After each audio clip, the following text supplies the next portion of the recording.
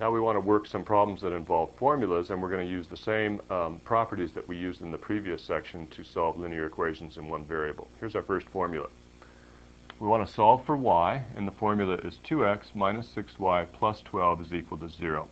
I'm going to isolate the y on one side of the equation, so what I'll do is leave it right here and add negative 2x and negative 12 to both sides of this formula so that they'll be gone from this left side.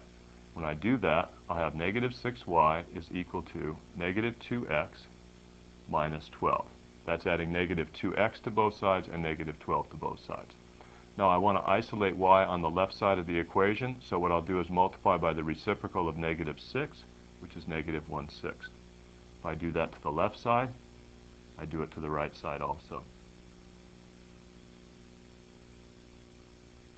Now negative 1/6 times negative 6y gives me y, and negative 1/6 times negative 2x will be positive 2/6 x, which is 1/3 x, and then negative 1/6 times negative 12 is going to be positive 2.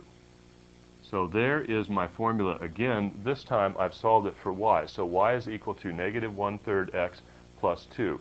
This formula right here and my original one are equivalent. The difference is that this one has been solved for y. So y is written in terms of x in this formula. Here's our next one. Solve for v, and the formula is h equals v times t plus 16t squared. So what I'm going to do is add negative 16t squared to both sides, but before that I think what I'll do is reverse the two sides. So I have v times t plus 16t squared is equal to h, just so I can isolate my v on the left side of the equation.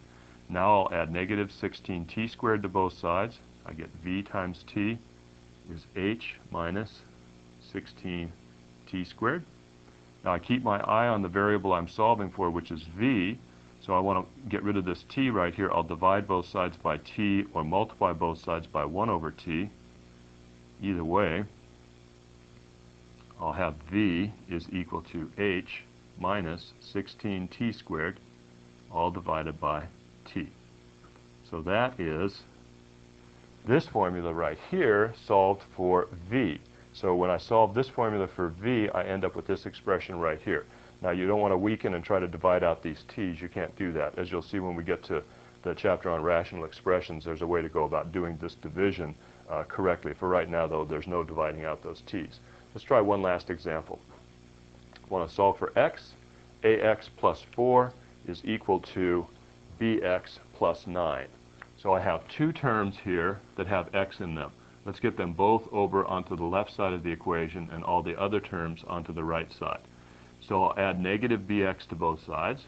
I'll have ax minus bx, and then I'll add negative 4 to both sides. So on the right side I'm left with just 5.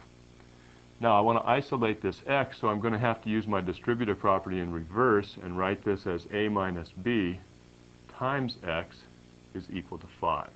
So combining these two similar terms, ax and bx, I combine them this way by taking that x outside. Notice by the distributive property I can multiply these back out and I get ax minus bx. Now the coefficient of x is a minus b. Let's just divide both sides by it. And I end up with x is equal to 5 over a minus b, and that's how I solve that formula for x. So this is I have a little trick right here at the end where I have to use that distributive property to isolate the x, then I divide both sides by a minus b and get this expression.